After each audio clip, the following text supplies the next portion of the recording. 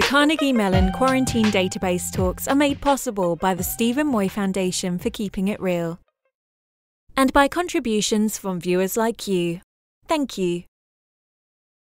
All right, guys, the pandemic rages on, but the election is over, so that's super awesome. Today, we're excited to have Todd Persen from EraDB. Todd is the CEO and co-founder of EraDB, where he's been working on this since 2019. Prior to that, he was the CTO and co-founder of Influx Data, the creators of InfluxDB. So again, as always, please, if you have any questions for Todd as the talk goes on, please unmute yourself, say who you are and where you're coming from. And always, we want to thank the Stephen Moy Foundation for Keeping It Real for sponsoring this event. Okay, Todd, the floor is yours. Go for it. Thank you. Awesome. Thank you for having me. So this talk is called Designing Systems for Cardinality and Dimensionality. As Andy mentioned, I'm Todd, co-founder and CEO of EraDB. Happy to be here. And let me get PowerPoint. There we go.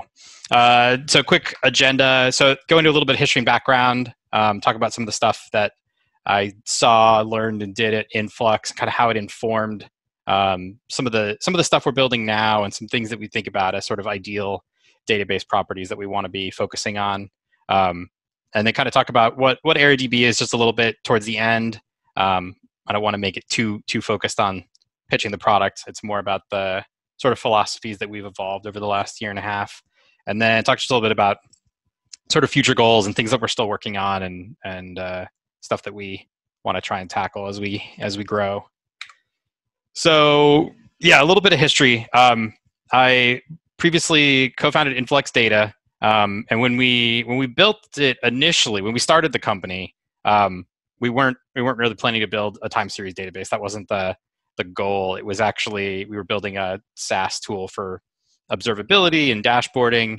And we actually built a time series database as part of that SaaS platform. So InfluxDB actually came out of a lot of the work that we did to build a product that was going to need to leverage a time series database. And we found a lot of the things that we tried looking at. I mean, this was an era where most people were still using Graphite for observability. There was no Prometheus yet. Datadog was being built around the same time we were building this. So there was kind of a lack of tools in the space. So we essentially pivoted away from the SaaS product and started working on InfluxDB itself in 2013. And it was initially, it was a bunch of just like Scala web services on top of Cassandra is kind of where we had started. And then we, by the time we open sourced InfluxDB, we'd written it in Go. And we actually built the storage engine based on LevelDB was kind of the starting point there, and gave us some room to, experiment and figure out what we needed. And we ran into some just growing pains with LevelDB and switched to RocksDB. And, it was good. I think it got us relatively far, but we realized after a little while that we were going to need to build our own storage engine. And I know, Andy, I think Paul did a talk, my previous co-founder, Paul Dix, did a talk about the Influx storage engine, probably 2017, I think is when it was. But it was a while ago. Yeah, so we started building the TSM storage engine in 2015, and it's gone through a lot of development, a lot of productionization, but largely the design of that storage engine is still pretty similar to the way it was in 2015. It hasn't really evolved a ton since then.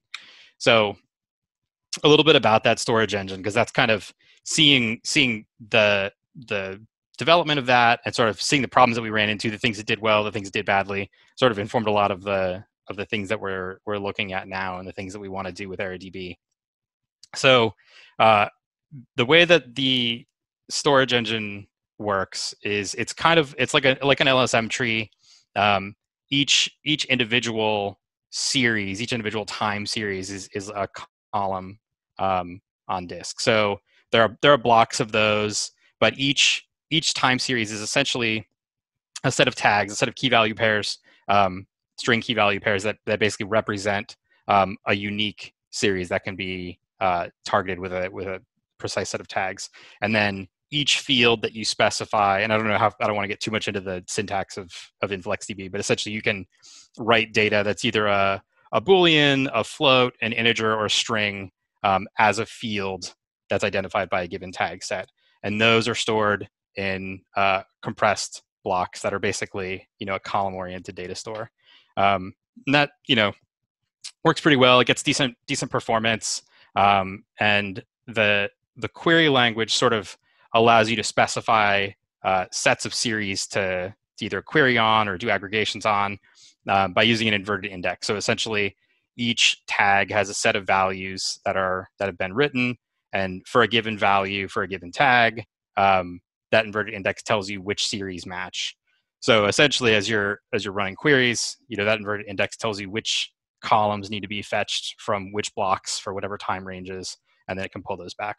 And it's, it performs relatively well, but we kind of saw a few things as we started to get to larger and larger data sets that made it a little bit tricky for certain use cases. And incidentally, the the design, if anyone's looked at the storage engine for Prometheus, the storage engine that they wrote for Prometheus 2, originally Prometheus was in memory, but the current Prometheus storage engine is very similar. Like they took a lot of the same design principles, but they simplified it so that it only stores floats. So there's no bools, ints, or strings in the Prometheus storage engine. But if you've looked at that, it's very similar the way it's structured on disk. So some of the things we saw with InfluxDB as people started to use it at larger and larger scale, the ingest performance was good, but it wasn't great. There were actually a handful of design choices that made it difficult to scale out. So one of those was basically, in the middle of the write path was a write-ahead log, so it f-synced to disk for durability. But there was essentially a hash map that had a single each series ID or each series key set of tag keys was an entry in that in-memory wall. And so that was the in-memory portion was used for querying, but essentially it created a hotspot for writes. So there was actually a lot of contention around that. And at a certain size, those would get flushed to disk, and then those would get compacted into the TSM storage engine. But it actually made it really difficult because the series idea, sort of like a write concept, created a lot of contention when you had either a lot of series or some series that were getting written heavily. And then we, as I mentioned earlier, wrote InfluxDB in Go, and garbage collection and some other memory overhead things of the language actually created quite a bit of difficulty when we started to get to larger numbers of series, larger write volumes. Another issue that we ran into is that because of the way the concept of tags was a relatively simple way of saying, if you write something that's a tag, it becomes part of the series ID essentially. But that's how data is indexed. So you essentially have a series, sort of a measurement, a set of tags that are associated with it. And if you write a tag, it's part of the global index. And if you don't, it's sort of a field name that represents a columnar store on disk. And that was decent. It worked well for a lot of use cases, but it was having only a single way of indexing data was actually a big limitation. There was no way of either building secondary indexes or offloading things from the primary index when you either couldn't fit all the index contents in memory. Another problem is that the index, as you started to tag series that you were writing in, you kind of had to decide at write time, is this attribute truly a tag that needs to be indexed, which is going to add to sort of the size of that global index, or is it a field that I want to store in a column-oriented format that I can then query back? And you can filter against it. It's just you can't filter against it with an index. And so as an end user, as you're writing data, you kind of have to make that decision. You either write it as a tag or you write it as a field. And it's a pretty significant difference in terms of performance. If it's a tag, indexing is fast and easy. If it's a field, you essentially have to scan through those compressed blocks when you want to filter on that with queries. And then the kind of ultimate downside there was that as you make these decisions and you say, okay, this is a tag, it's gonna be indexed. If you change your mind it's very painful. Like this is sort of like permanently baked into the TSM files as you start to write this data. So there's no easy way to say, oh, this thing that's a field I actually want to be a tag, or vice versa.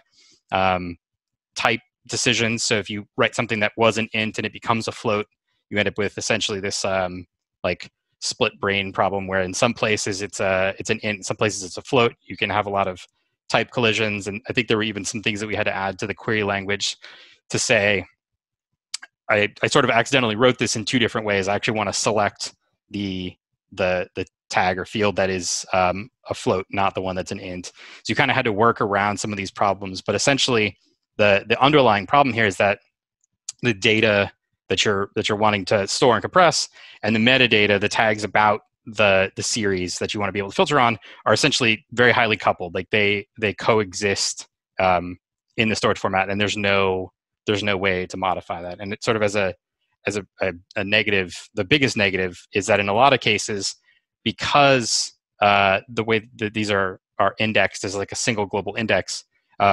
if you happen to, as a user or even as an automated system, start writing data for a particular tag that has a ton of values, those values all contribute to the size of that global index. So maybe you write a tag that has 10 million unique values. Well, now you've written a bunch of this data that takes up space in this memory, and you have no way of getting rid of it. So you actually can blow up the indexes on an InfluxDB machine, and then make it very difficult to actually get it started back up again. So there's not really any easy way to work with that data once you've gotten to a point of having done something bad that you wish you hadn't done. So anyway, there are a lot of these things, and they all have their solutions and workarounds, and you can introduce some tooling, but none of these were easy, and they all kind of added up to be a painful user experience for a lot of use cases. And so, kind of summarizing all those things, what did we learn from that? What are the things that I sort of took away as I left and was thinking about what I wish we had done a little bit differently? So high cardinality data is hard to work with, and I'll talk a little bit more about the cardinality and dimensionality, but essentially those tags that I was describing where you could potentially write or have an attribute that has a lot of unique values, that kind of, I think, to sort of estimate, I would say once you have a tag with more than like a million unique values, you're definitely looking at a highly cardinal attribute, and that becomes very difficult with InfluxDB and a lot of other systems as well, because it's trying to index something that has a lot of possible values. Metadata management is not easy. So in a lot of systems, you sort of end up with the metadata and data coupled or stored together in the same system. And that can be very difficult when you start to want to extract metadata away from the data and be able to manage it or work with it without having to change the underlying data. And in that case, we're talking about InfluxDB being able to convert between tags and fields was basically impossible without doing complete rewrites of the files on disk. And in InfluxDB, it sort of bills itself as being schemaless because you don't have to define a schema, but you sort of have this situation where once you write data, a schema is sort of decided for you. It's like a write time schema. And there are a lot of unintended restrictions that come along with that, especially in systems when there's no human in the path of the data, no human kind of looking at the data that's going in and deciding, is this the right type or should it be a different type? And more and more systems, I think, collect data automatically. Data, attributes can get added without users or developers realizing it. And you sort of end up with schema decisions being made for you without realizing that they're being made. And sort of as an extension of that, working with data when you don't know the shape of it or the nature of it, and this, kind of going to a lot of systems that work with observability and things like that. You might be collecting data, whether it's through scrape or just through ingesting data that's coming in, and you're not necessarily looking at it all. So being able to store that data and do meaningful things with it can be very difficult when you don't really know what it looks like. And I think that's happening more and more as data volumes are increasing and data complexity is increasing. And then just kind of looking at, even the basic hash map that InfluxDB is using is sort of in the middle of the right path. At a certain size, traditional index structures can struggle to either perform or fit within the constraints of like a given memory profile. And obviously depending a lot on how you implement them and what language you're using. But there were a lot of times where doing things that should have been relatively simple became hard because of Go's garbage collector or because of just the implementation decisions that sort of had to go along with it. So at a certain scale, not everything works as well as it does when you're looking at things in a narrower scope.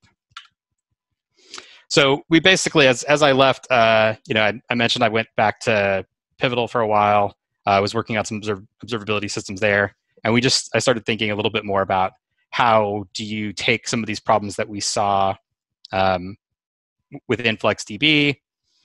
Obviously there are things like sharding and strategies like that can work for dividing up some of these problems that are about scale. But I kind of wanted to find some better ways to solve them in a more in a bigger way that wasn't just about dividing the problem up, but actually trying to find some novel solutions. And that's kind of what led to us starting EraDB.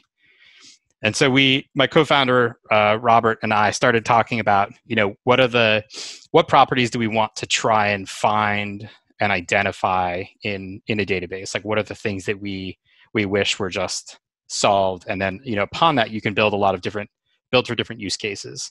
So we essentially said that, looking at the way that users approach high cardinality data, maybe they're not even aware that it is high cardinality data, or that the number of attributes for a given tag is gonna cause difficulty in their system.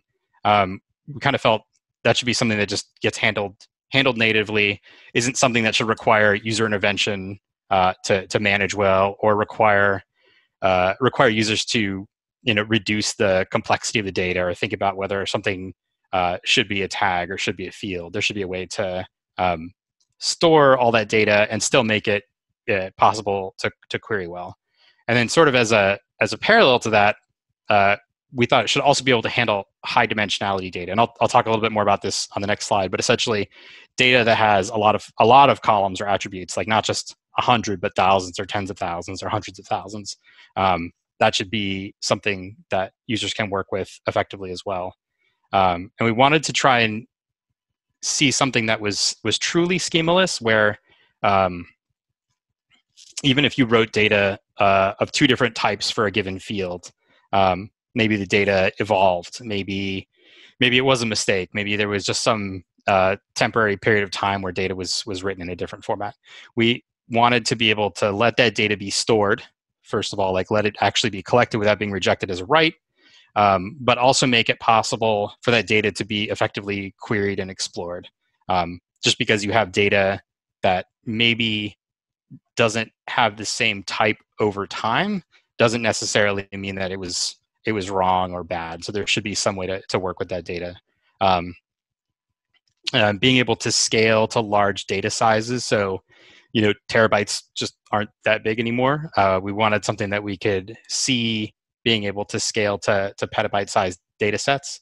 And then kind of fundamentally, seeing a lot of systems out in the wild, we wanted something that could actually be relatively straightforward for users to deploy and manage. Talk to a lot of people running things like Elasticsearch at scale, like 40, 50 nodes. And just seeing the amount of time and resources that are required to keep those systems online was something that we felt should be a solvable problem. And so kind of getting back into the first two a little bit, I wanted to just come back to these two things. They're kind of a dual of each other, cardinality and dimensionality. So cardinality, just kind of to recap, is the number of unique values for a given dimension. And so if you think about something like let's just say we're collecting metrics for a bunch of different VMs. The IP address, if you choose to index that, let's say you have 100 different IP addresses for a given deployment. So that would have a cardinality of 100. And then as you start to add other tags, like maybe there are 3 services running on each of those IP addresses. So maybe there's like a MySQL, a mail server, and I don't know, some sort of other like disk metric or something like that. So then, if the system has a cardinality of 3 for each IP address, now your cardinality is 300 because each one of those systems will be paired with an IP address for the data that gets reported.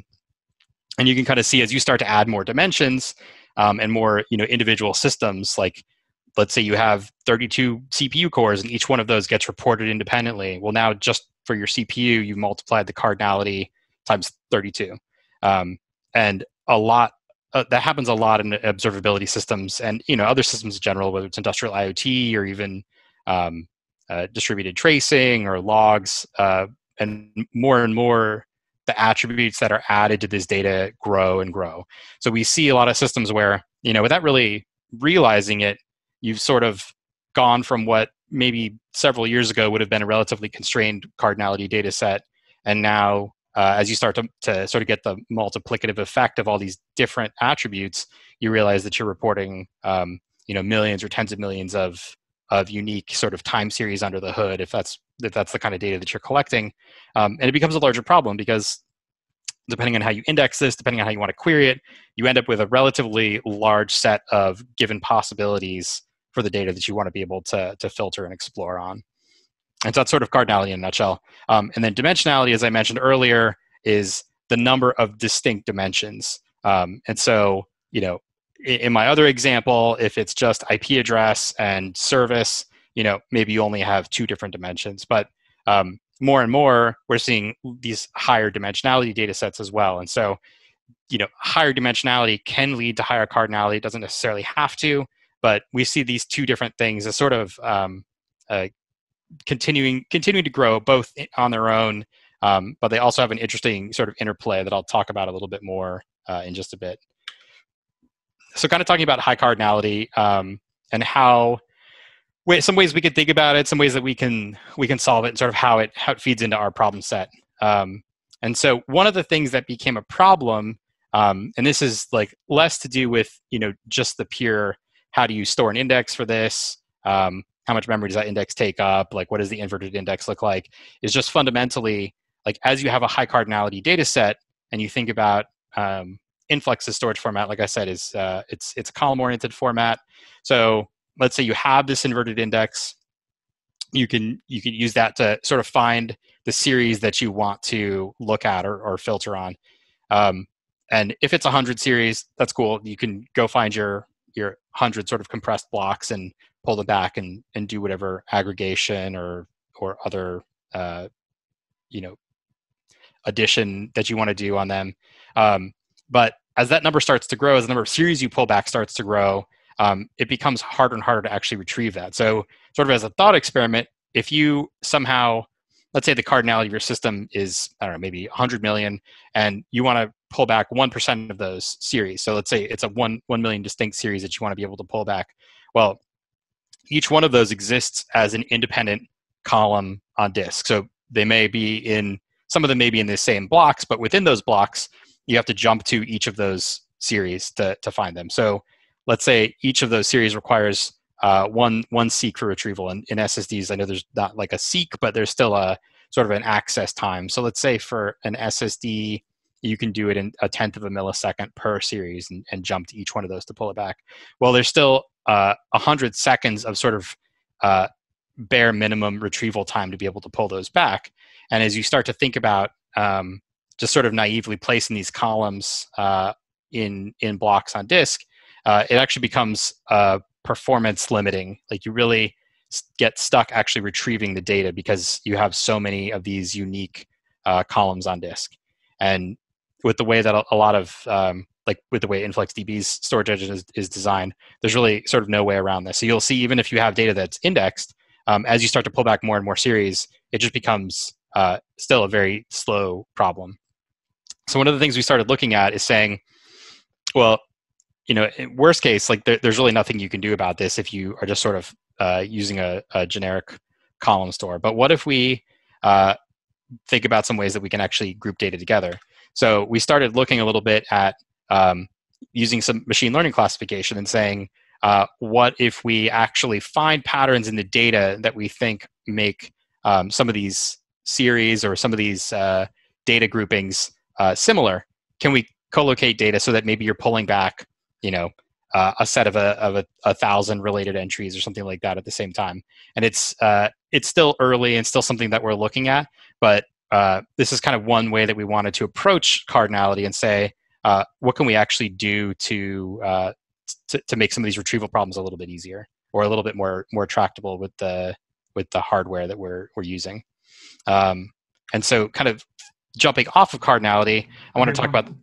Yeah. So before you get away from that one, so the idea is what? So you're assuming that like people are running dashboards where the queries are repeated, and it's just maybe like the parameters that are used to look for different ranges may vary. So if you can then find, I guess, clusters of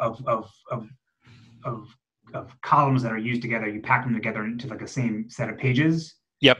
That's right. Okay. And it could be, so some of it can be just purely looking at the data, like what data looks similar, and some of it can be looking at the query. So can you build patterns on the queries that users are running? So there are kind of two sides to it.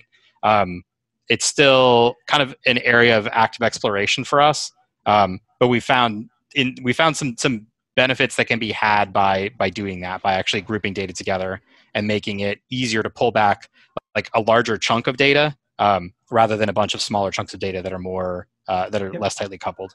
So I buy that, like, okay, if I can co-locate columns that are used together in the same pages, like that's a known thing to do. But what do you mean by if the data itself looks similar? Like, because you can then compress it better, or what are you trying to do with that? So looking at data where, like, maybe looking at data that the has similar attributes, has like the same set of repeated attributes, or attributes that are clustered together in the same value space, and building models based on that.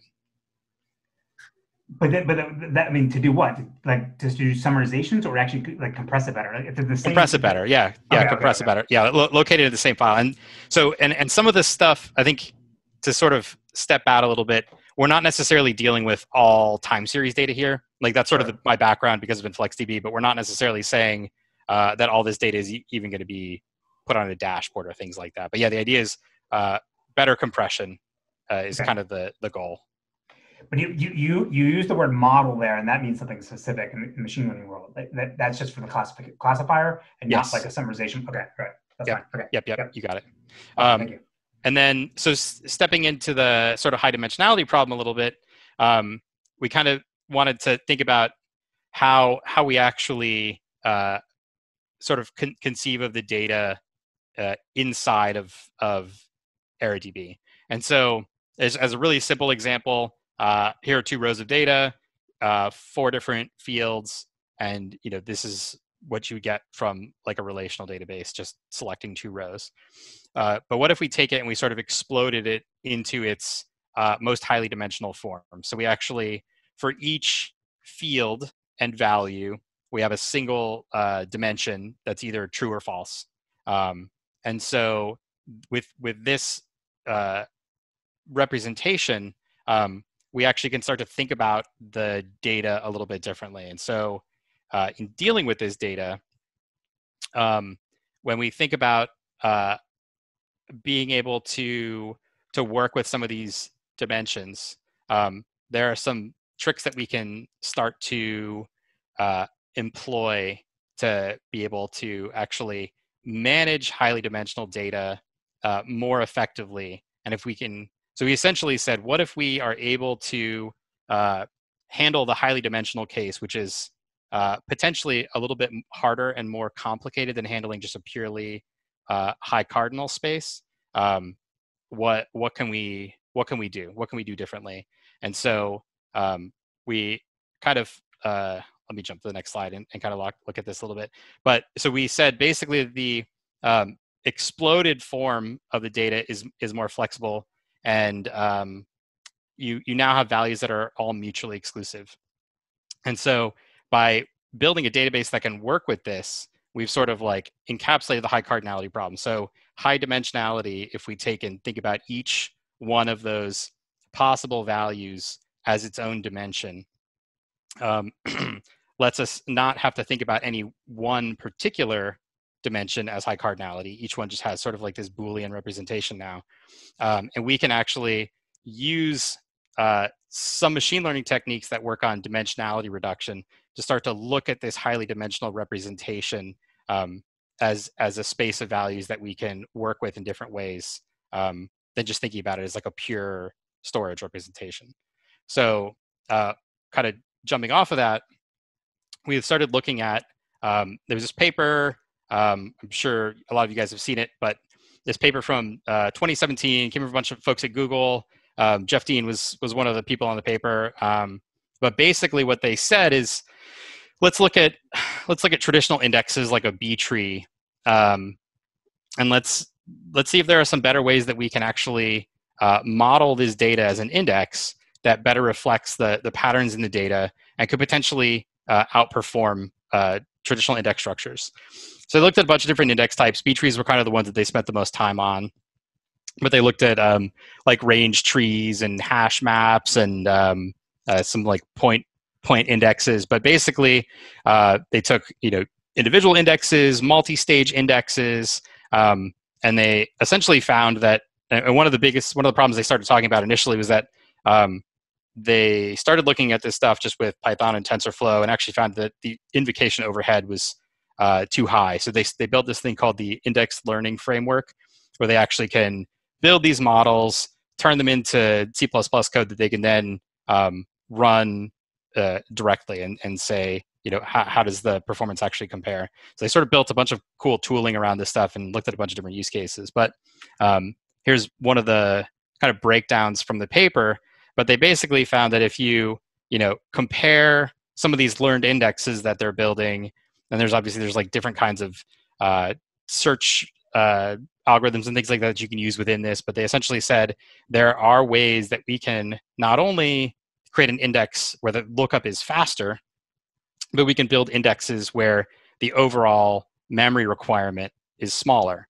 So you kind of win on both fronts. And they looked at, I think in this one, yeah, so let me jump to the next one. So here's a chart. They had some weblog data, and they had a log normal data set, and they had another one that was kind of like just document IDs from sort of like a web index. But they looked at a bunch of different data types and sort of found that depending on the parameters that you tune with, you can actually get pretty decent performance out of this.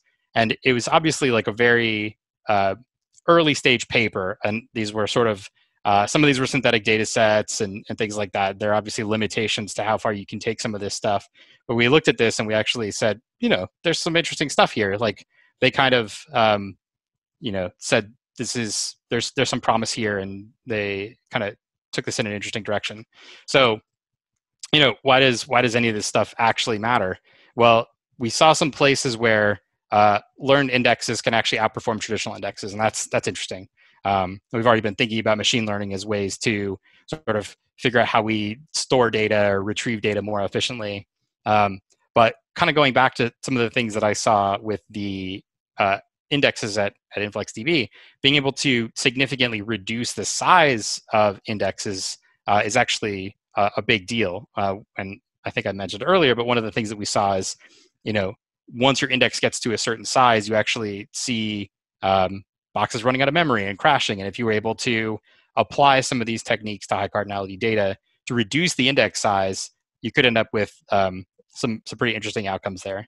And it sort of is going in this direction of like workload personalization. So if you think about a generic database with generic indexes, there is maybe some argument to be made that by adapting to different workloads, you can actually make the database more performant, make the index structures more performant.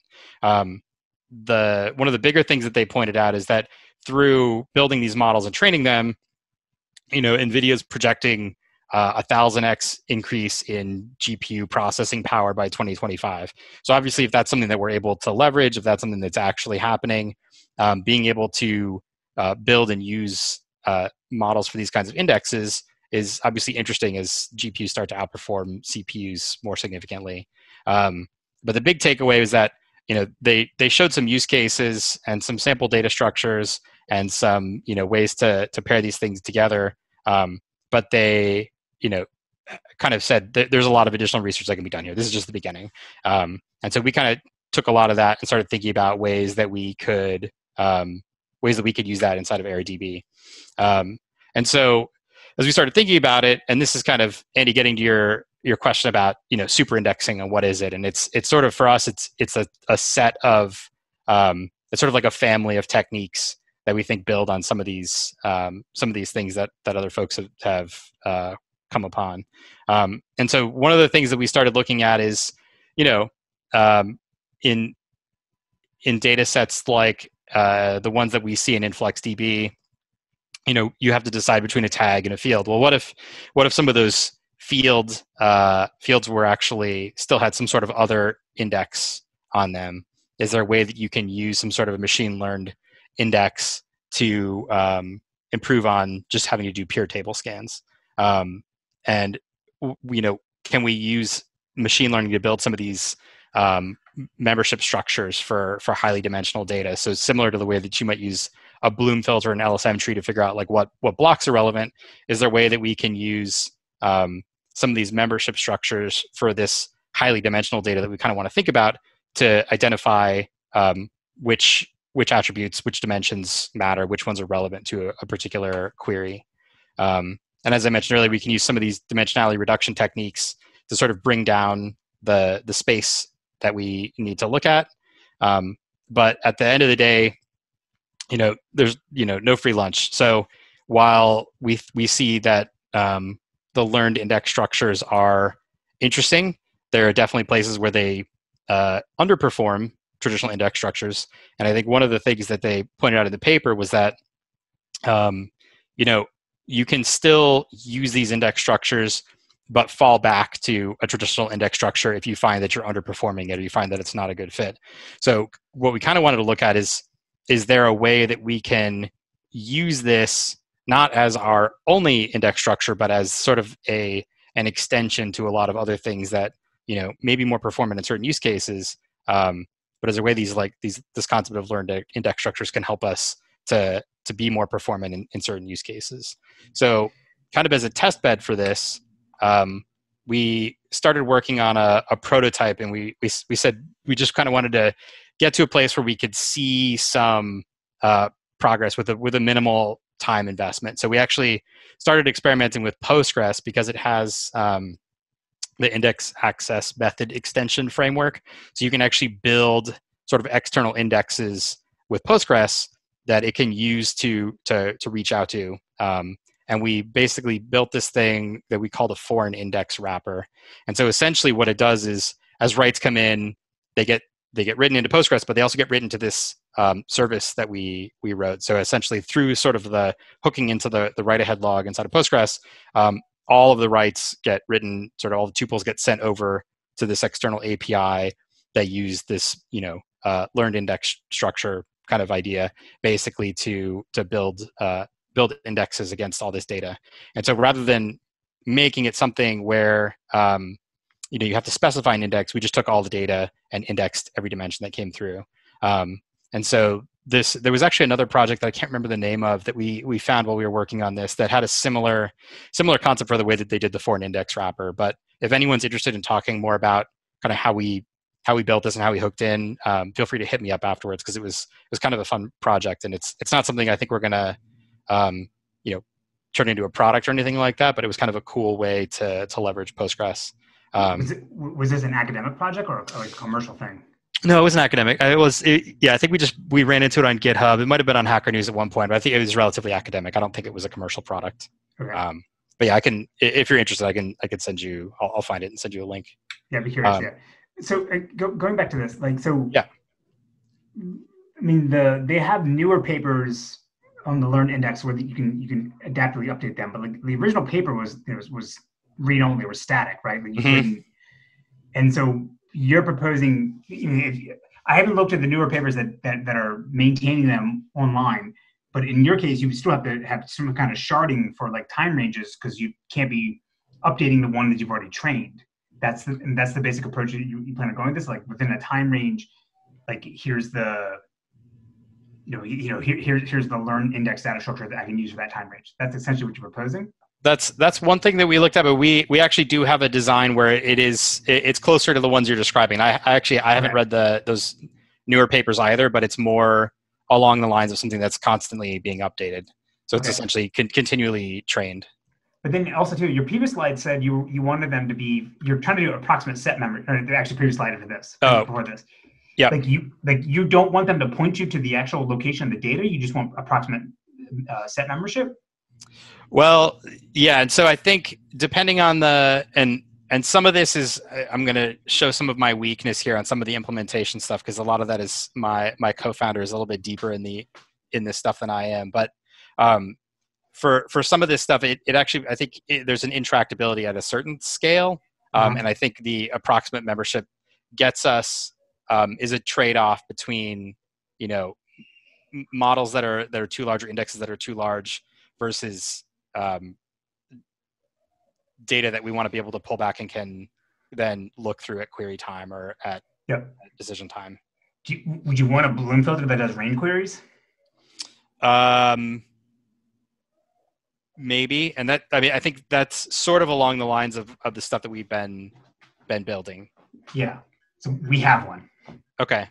Awesome. I'll Neat. email you. I can email you afterwards. Yes. Yeah, definitely be interested in. Is that a paper or is that just? Yeah, it's a paper. We won Best Paper Award for it too in Sigmod. So. Of course you did. It's the only time I've ever won Best Paper. No, the student wrote it. The student. Juan Chen's awesome. He did it. Okay. Yeah, definitely. I'd love to read that. Yeah. Okay. Send it sure. over.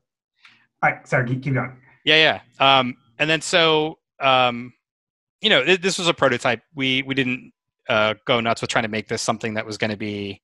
Like I said, we're not going to turn this into a product, but we kind of wanted to just see what it looked like with some, real world data. But we basically found that, we were able to make this thing work. This thing is as sort of like a foreign index worked, and we were able to. So essentially, what we did is said, if Postgres has an index, if the query engine finds an index that matches well, it can use that. But if it doesn't, it ends up having to fall back to a table scan. It can use this external index. And so basically, if we index everything, which in the real world is probably not ideal, but let's just say for the sake of the prototype that we index everything, we actually found that we could actually do a pretty good job of being able to improve on Postgres' just pure table scan. And this was a smallish data set. It was relatively restricted, but we were able to find some speed ups depending on the type of data that we were using.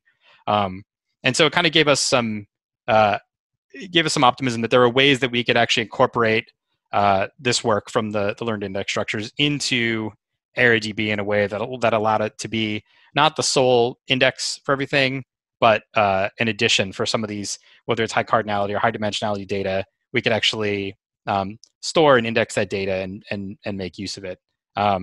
And like I said, I think there's a lot that we could do there. And if anyone is interested in talking more about kind of how we did it, just let me know, because I thought it was kind of a cool project. But there obviously are like limitations, like Postgres has its own limitations, and it's not something you can use on AWS because you can't put foreign extensions in. So it's got limited utility as a product, but I think it was kind of cool for us. So moving on, talking a little bit more about schemalessness and just how we want to think about EraDB as supporting data without having to have a schema. So one thing that I was trying to decide on order of these next two slides. So essentially, we started thinking about how we get rid of the schema and kind of going back to InfluxDB and Elasticsearch and some systems like that. It's sort of like air quotes schemaless, but there's still a like first write wins kind of scenario where you don't have to decide in advance, but once you write the data, that type is fixed, and there are some ways to work around it. But it becomes kind of tricky, and then you sort of have this consistency problem where you have to make sure that if a new series is being created, well, is it the right type, and there's some sort of race conditions around like series creation and first time that you've seen a column, and it logically makes the system a little bit more complicated to deal with. So we basically said, what if any syntactically valid write was fine? Like, what if it didn't matter whether the column existed or if it had a particular type? What if we essentially just said anything can be written as long as it's syntactically valid, and then thought about like kind of what that opens up for us, and how do we deal with that if there are type conflicts? So we essentially came up with this idea where we're essentially every column, air quotes column, can have multiple types, and if it sees multiple types, those get stored separately. But what you can do is say each of those, when at query time, can be looked at independently, and you can use some type coercion. So saying like maybe string 1 can be coerced to being the same thing as Boolean true or integer 1, and baking some things into the query engine that sort of are a little bit more flexible with how the types are handled at query time, without necessarily making there be a conflict when there doesn't have to be one. And so obviously there are some things at query time that are not going to be able to be coerced into each other, but there are, most of the time, that's something that's possible. And so we sort of have built into the query engine, the low-level query engine, the ability to handle these multiple types, even if it's the same column.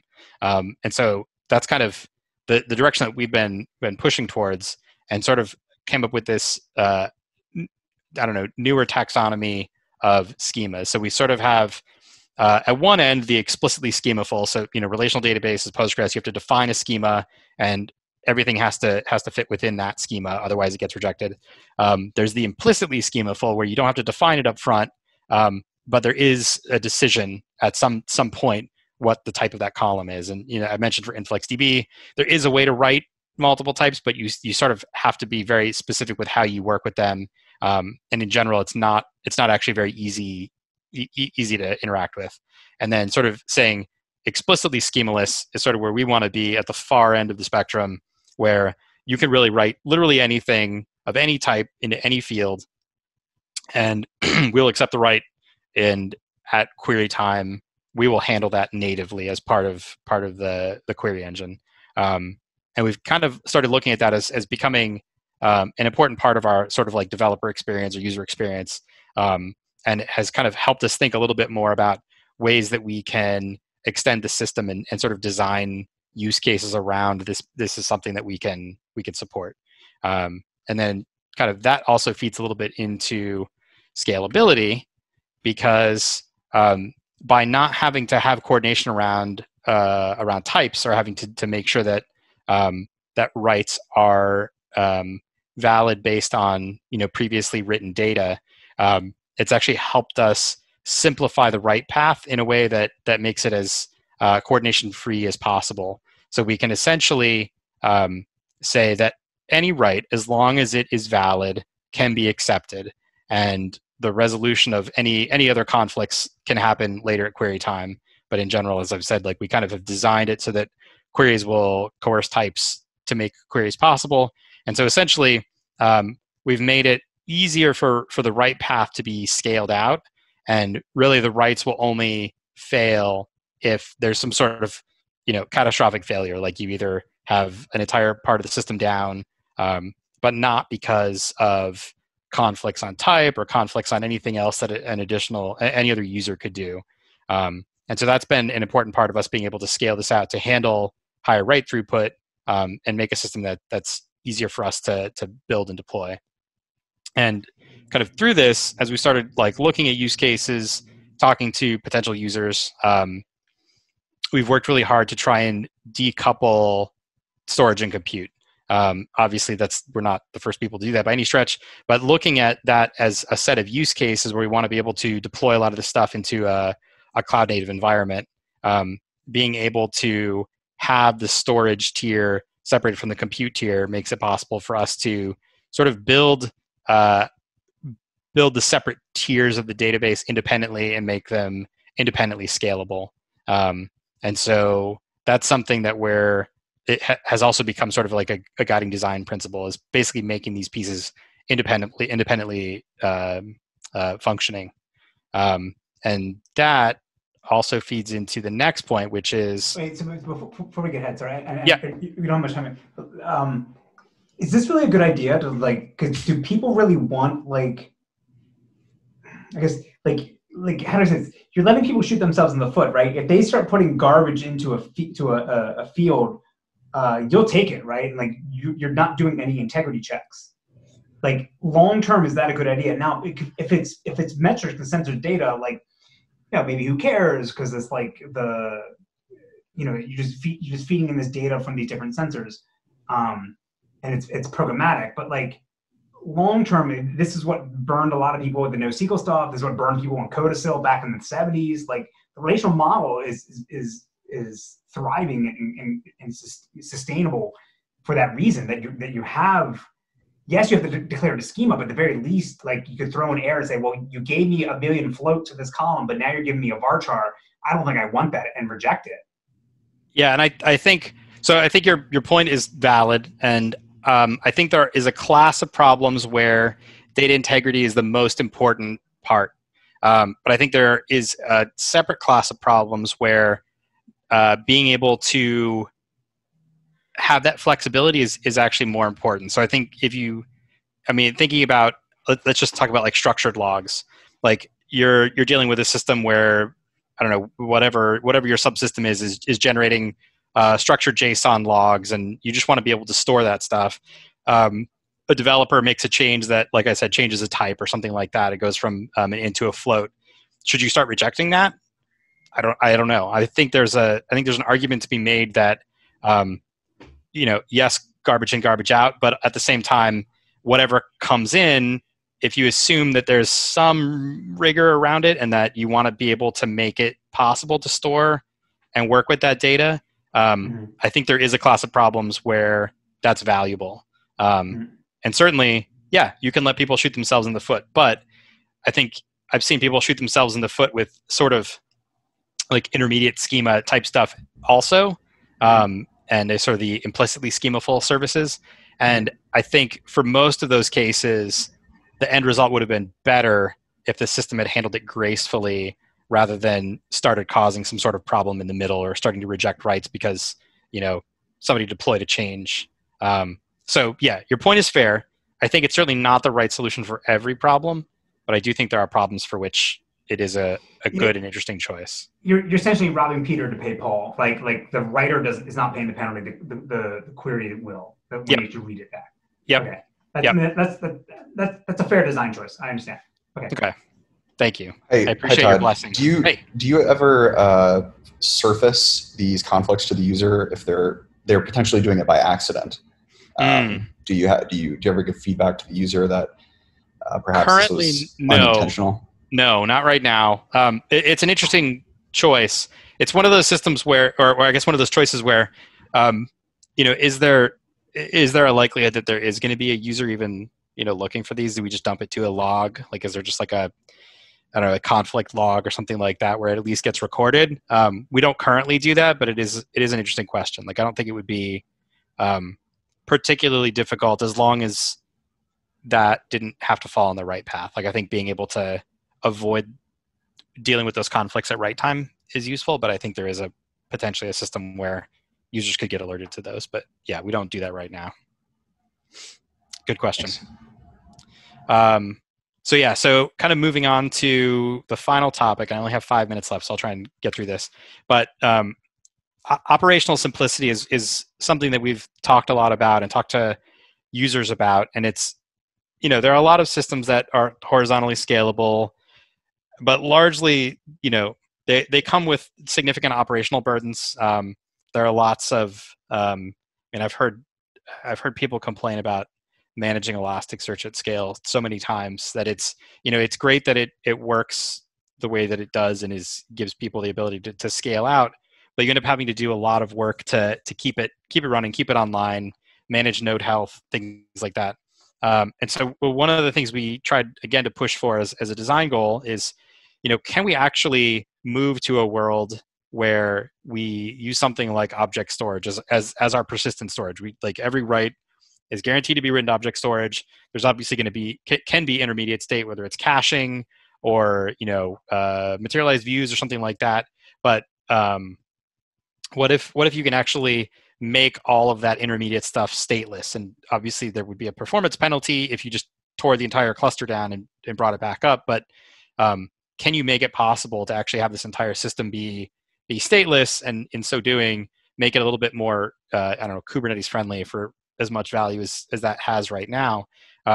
Being able to run databases in Kubernetes is not great, but largely that's because you're trying to do a lot of persistent storage on nodes or pods or whatever that want to be stateless. And so we've started doing a lot of work to look at ways that we can leverage object storage to be that persistent tier. We built a bunch of sort of caching technology, and we built this service called like a treasurer, basically is what we call it. And it kind of is looking at how frequently are you writing to object storage? Do you want it to be more or less frequent to sort of hit certain cost thresholds? And being able to think about that stuff as a little bit more of part of the database is something that we've kind of taken on a bit more. And there are going to be some performance trade-offs, and how it all integrates with things like the the machine learned indexes is all still part of what we're working on. But as a usability argument, it's appealing to users, I think, to be able to have something like this that could work in this way. So that's kind of our final thing that we've been pushing towards. So if you wrap all of that together, what is EraDB? So essentially, it's we talked a little bit about what is superindexing, and it's basically a set of novel data structures combined with machine learning to handle that high cardinality and high dimensionality data. The internal type system that I talked about that basically lets you write schemaless data or data without having to supply a schema, and lets those conflicts be resolved natively at query time, working towards a goal of being able to have all state stored in object storage, so that in the event that you need it to or want it to, that can be your sole source of truth, and everything else can be reconstructed from that, using like I said, I think earlier, using principles like Calm to try and get a coordination-free write path, and having near linear scale as part of the design. And then I didn't really talk about this too much, but we've tried to remain query language agnostic. We've done some work to build sort of an Elasticsearch-like DSL. We've done an integration with Drill to have an ANSI SQL front end, but essentially trying to provide a set of query primitives that allow us to work with a variety of query languages. At some point, we might have our own query language, but I don't think the world needs another query language right now. So we're trying to stay neutral on that. Thank you. And then with my, you're welcome. And then with my last minute, so kind of what's left for us to work on. So, we're building a database that obviously will end up in production for our customers. So production readiness, there are a lot of things, backup and restore, tooling, even just deployment management, all needs to come, and that's stuff that we're working on right now. Finding more ways to leverage machine learning. I think the learned index structures paper is obviously, it's an interesting direction, but there's still a lot more to be done in basically every possible thing you can imagine within databases. I think it can be interesting. Cloud native storage, object storage has its perks. Obviously, not all object stores are created equal. So kind of finding the ways that we work with everything in some sort of equal way, even if the APIs end up being lacking, is interesting. And then seeing more like how did things like learned indexes perform in the wild? As we see more and more user data, we'll start to get a better sense for where it shines, where it fails, and how we can do better. And then looking into use cases. I mean, obviously my background is time series. We've done some stuff with that, some stuff with more traditional analytical workloads, but there's obviously a lot more data out there, and looking forward to tackling it all. And that is time. Awesome. 6 o'clock on the dot. All right. So I will applaud on behalf of everyone else. So we have a few minutes for questions, if anybody has any. Hi, Todd. I have another question. do you? I'm assuming you have an API that people send requests to write data. Mm-hmm. Do you guarantee that data is durable in object storage before you acknowledge the request?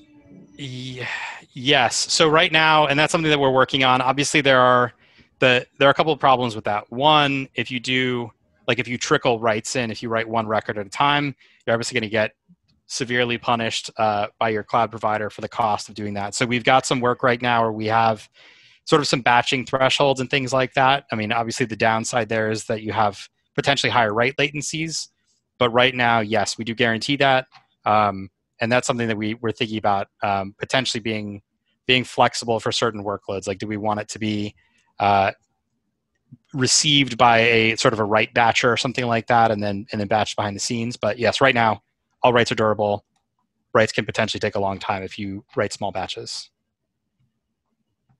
And related to that, do you ever compact small files in object storage if you get a lot of these small writes? Yep. Good question. Yeah, so we do have some background compaction processes now. That's obviously still an area of active sort of research for us. Is what's the optimal way to do that?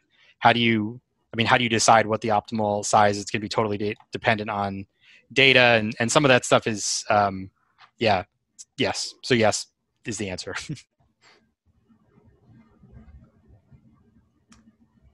So what is the new system? So the new system at this point is the farm data wrapper, which is a prototype.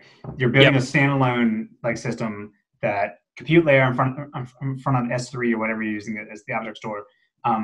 What is the new system written in, if not Go? Rust. Interesting. Okay. And then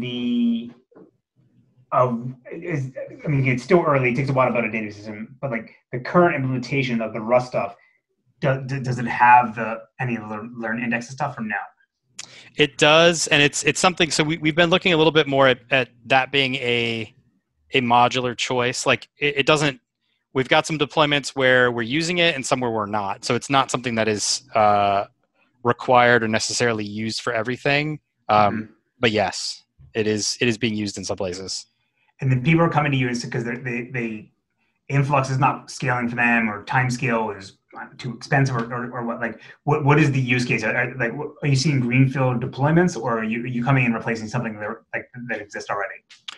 Yeah, so that's a good question. So I think I said a little bit that we're not necessarily targeting like pure time series workloads. So I think if you look at the space that InfluxDB is in or timescale is in, it's a lot of observability data, and I think a lot of those use cases are shifting towards, have been shifting Prometheus and things like that are a little bit more like native in the Kubernetes ecosystem, or people are going to Datadog for things like that. So we're seeing, I think the stuff that we're seeing more of is less of the like observability metrics and more things like distributed traces, logs. Like it's stuff that's time series. It's fundamentally time series, but it's not the same kind of stuff that you would necessarily see in FlexDB handle. So some of this is, I think, greenfield. Some of it, we're also seeing like people who are using Elastic for some of these use cases. Like, there are a lot of people. So it's more unstructured than like what you would normally throw at timescale. Yeah.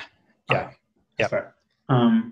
And so I think to your question, I think it's a good mix. Like there's some greenfield, but I think a lot of it is people who've chosen other systems, whether it's Elasticsearch. And I think if you look at large Elasticsearch deployments, I think there are a lot of places where we can deliver an improvement over the Elasticsearch experience. Okay. And then I guess the last question would be, what is the highest dimensionality of the data sets you're looking at? Like millions? Yeah. So we've been talking about dimensionalities in the millions. Okay. I think if you ask Robert and his eyes get all like twinkly, he's thinking like, billions, but I think practically we're talking millions. The goal is, essentially making it limitless. Like I think whether it's cardinality or dimensionality, we kind of want it to be something that is not a constraining factor, but I think, practically millions.